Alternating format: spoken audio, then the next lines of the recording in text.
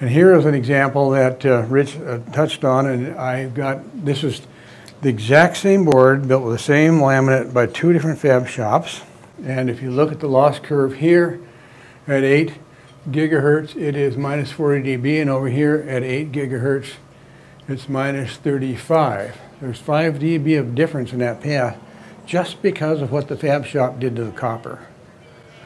And this one here had more loss, and this vendor did not qualify because of the way they were processing.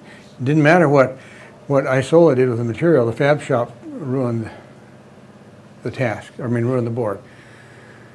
So we're having dialogue now with what's the best way to treat these finishes, and how do I specify that so that I get it all the time.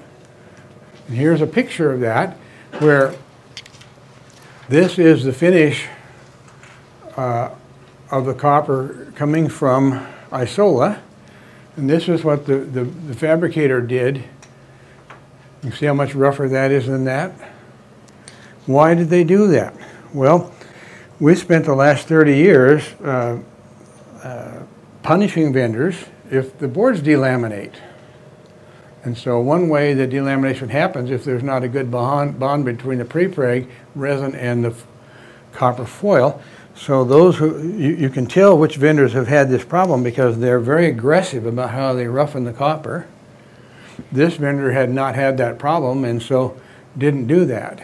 So we as an industry are having to change this whole way of looking at things, and we're not there yet.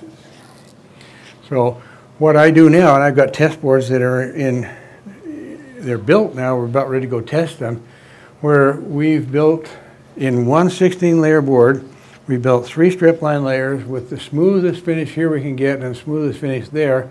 And then the other 3 layers in the same board have this kind of finish so that we can bracket what the worst and the best looks like in order to have some idea of what we can reasonably ask out of the process. Right now there is zero science that will help you with this. There's lots of people printing papers, but anybody can write a paper. There's no science yet that's dependable.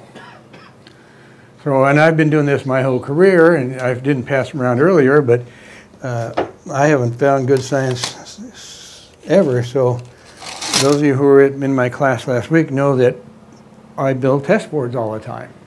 Every time we push the envelope, I build a new one. So this was 96. This one was 99. This one was 2001, and I don't have the rest of them with me, but we keep changing the rules, so I have to keep making new test boards. And so that's some of the stuff that you guys can't build test boards, so I share my data with you in these classes. And when we're all done with this bunch of testing we're going to do in July, I'll have a good idea how to specify roughness, finally.